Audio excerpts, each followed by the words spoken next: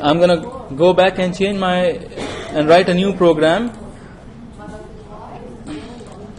and use for loop. What it will be doing is, it will be having one button like the previous program and a list box.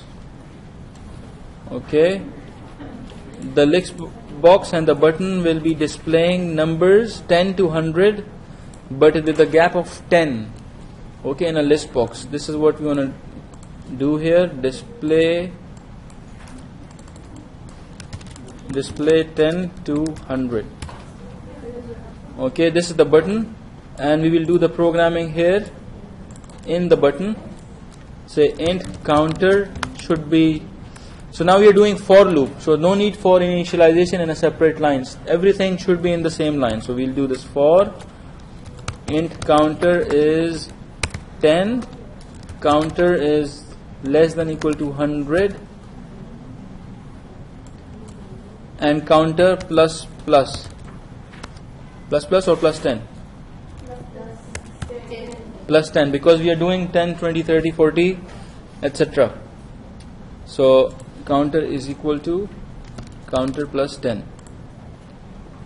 Okay, so now this is my for loop. I need to have brackets for loop.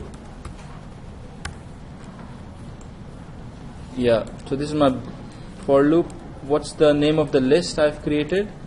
The listbox 1. Okay, let's leave the default listbox 1 dot items dot add, and I'm gonna add here number plus counter. So there is no update after this because the update is here. Okay, if I run this, you'll see 10 to 100 is being displayed in the for loop. Okay, so it has initialization here.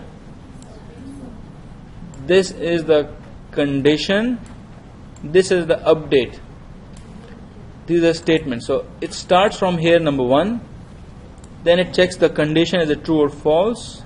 If this is true, it does not go to the update, it comes down and does all the statements. Even though there is 1, 2, 3 or 10, 20 statements, it will continue.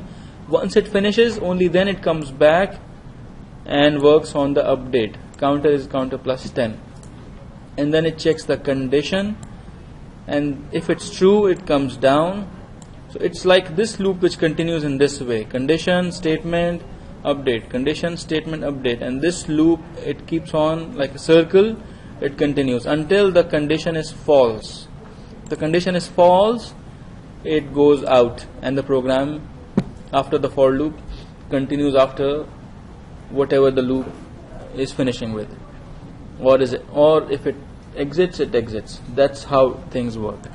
Okay, so this is for loop. All the three things are in one line. So I'm displaying it in this way, 10 to 100. Can you try making the change to display 100 to 10? Can you also do this program for loop and change it from 100 to 10 once you've done the first one, please?